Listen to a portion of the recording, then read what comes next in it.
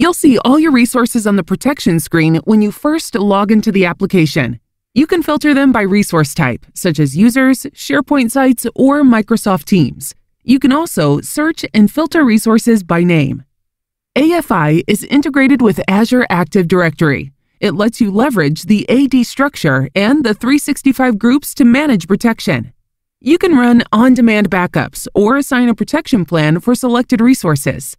There are 3 default protection SLA policies that you can customize later.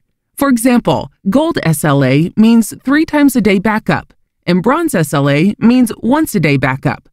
The system also enables you to auto-protect users newly added to your Office 365. The initial backup takes a bit longer than the subsequent incremental backups. For example, the first full domain backup will take around 20 hours for a domain with 1,000 users and 10 terabytes. After the first backup is completed, click Recover to preview backup contents for a selected resource. You can quickly and easily navigate across the recovery points and use instant search. AFI also features a full text search for Exchange Online data. You can export entire accounts or individual items instantly in a selected format, including PST and Inbox. The download starts instantly. There's no need to request a download link as in other cloud backup services. You can recover data to the same or a different account in a separate folder or overwriting existing content. The same preview and flexible recovery options are available for OneDrive, Contacts, Calendar, SharePoint, and Team data. Talking about Teams, AFI backs up one-to-one chats. You can see the preview here. Public and private channel conversations as well as attachments.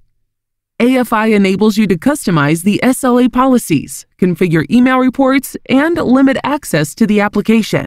You can restrict access to the backup contents even for the super admin users to limit exposure to sensitive information. You can delegate custom backup operator access to non-admin users, which will let them help other users to recover their data and manage their backups without the ability to view backup contents. You can also enable user self-service, allowing them to recover or export their own backup data. The audit log captures details for all backup, restore, preview, and other operations. The additional detail for the session login includes the IP address of the machine used to access the application.